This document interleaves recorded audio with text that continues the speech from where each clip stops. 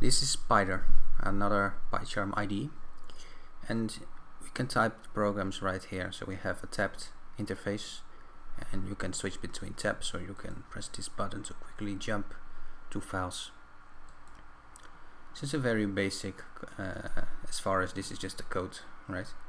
But it has more advanced features.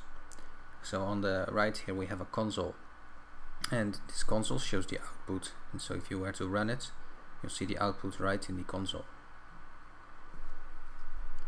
So that's one of the features. They also have the Python console right here, so you can try out the commands or use whatever REPL functionality you want.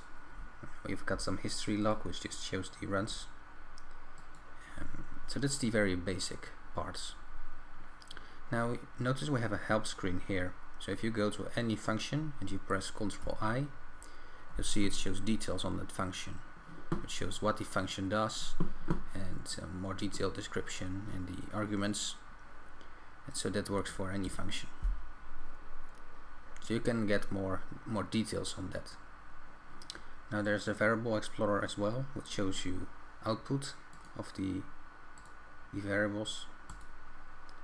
Now it does not clear them automatically, so that can be quite something. So you'd have to manually remove that. But let's say we remove all and run it again, and the variable should pop up in here after completion. Okay, so there we go. The variable is right there. Now they also have a file explorer, just very basic file explorer.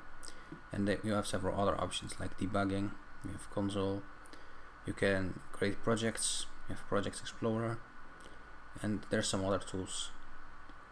Like you can also change your settings if you want. You can change the color scheme to another type of syntax highlighting.